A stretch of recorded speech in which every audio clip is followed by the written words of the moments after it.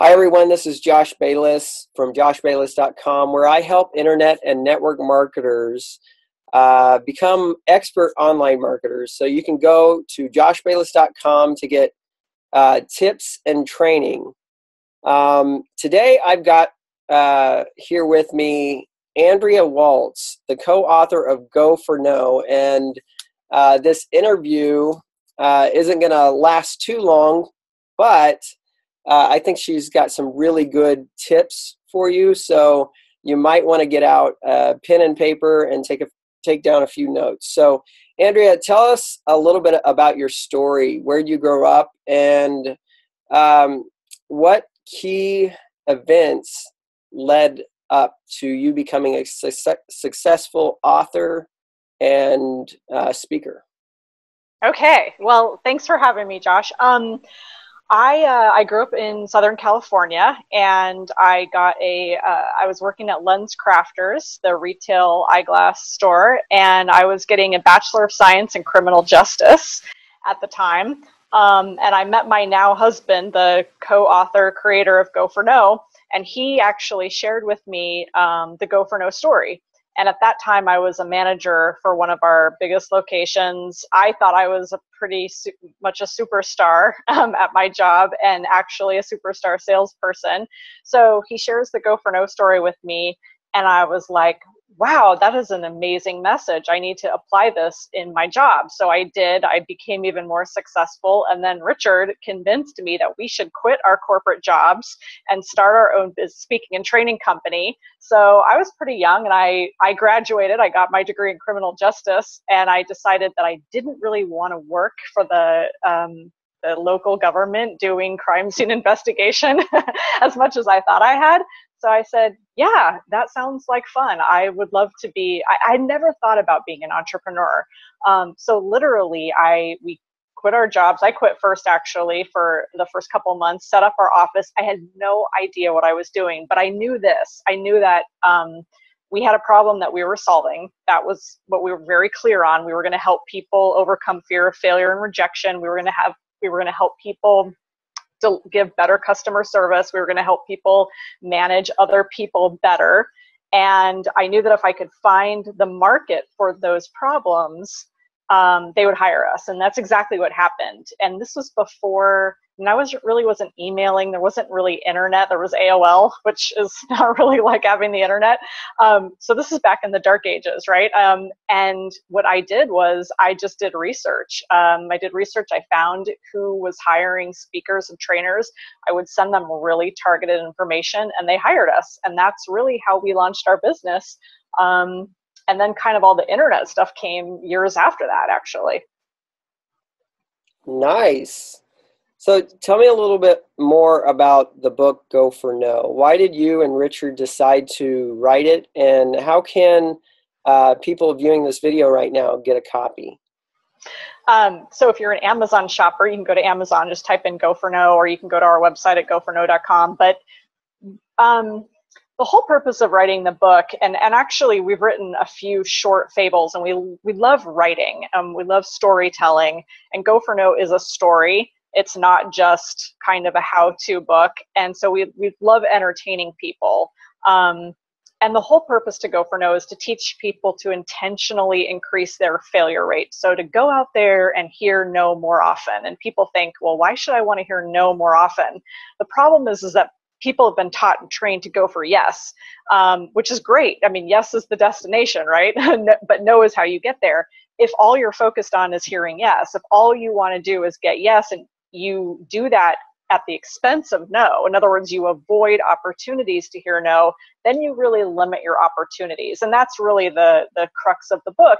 When we write books, we always pick kind of a narrow, small message that people can focus on. In other words, some people will be out there and they'll write a book on selling, and it's the 60 things that you need to be to do to be a great salesperson, or leadership, and they'll tackle everything about leadership, which is great. And yet sometimes I think people like to have bite-sized chunks of information and really dig deep into something. And so we really dig deep into rejection and changing your mindset around failure. Awesome. Awesome. And I'm sure that you've probably coached several internet network marketer type people. What are the top three struggles that you see most often, and what are the solutions that you give to those struggles? That's a great question. There's not an easy answer, but I'll say the first one, Josh, is it's patience. I see people being so impatient, and I hate to say this, but in my experience, whether you're publishing a book, if you're starting a business, you're doing anything, things always take longer than you want them to. And you have two choices in that moment. You can say, wow, I've been doing this 6 months, it's not working, it's not building the way I want, it's not going the way I want, it's not going fast enough, and you can abandon and try something else, it'll go faster. Because you think, oh, well, this will somehow magically go faster, or you can stick with it and keep growing it and building it, and understand that instead of the 6-month plan that you wanted, it's 2 years, it's 3 years. And so patience, you've got to stick with it. The second thing is probably fear of failure. It's so huge, and it's because we've all been taught and trained not to fail. There's that saying that you hear people say all the time, failure is not an option. Well, actually, failure is an option. Quite frankly, it happens oftentimes at the beginning of the process, and that's why people give up, right? And so getting out of that failure mindset and kind of reprogramming yourself to understand, hey, failure is going to happen. It's part of the process. If you're not failing, if you're not hearing no often enough, then you're not going to achieve the success that you're looking for. And then and then probably the third thing I would say is a little different. It's really an argument about quantity and quality. I think a lot of people out there, they're not talking to enough people. I don't care what business you're in. They're not putting the quantity of effort out there. A lot of people focus on quality. I have to say the perfect thing to the exact right person. Get out there and start talking to a lot of people, start interacting with a lot of people, and you will build the quality of your interactions and your communication, and you will learn those skills as you go. But to sit in your living room and never call anyone, or never talk to anybody, or never go to a networking meeting, or do anything because you just think you're not good enough, you're not skilled enough, you're not smooth enough, is the death, right? You have to get out there and just do those things and practice and kind of build your wings on the way down. Wow, that's really, really powerful stuff that you just shared. I really, really appreciate you doing this interview. Are there any last words that you want to give the people viewing this interview right now, keeping in mind that the majority of people watching this are more than likely internet marketing type people? Mm-hmm. I would say practice working on your prejudging other people and making assumptions. That's the kryptonite to Go for No, really, is the whole idea of being willing to ask, being willing to get out there and to be rejected, have somebody tell you no. What happens, though, is we avoid talking to people because we make assumptions about what they're going to decide, what they're going to spend. We make all these prejudgments. So the next time that you want to talk to somebody, but you talk yourself out of it because you say, oh, they're not going to be interested, or they don't want to hear from me.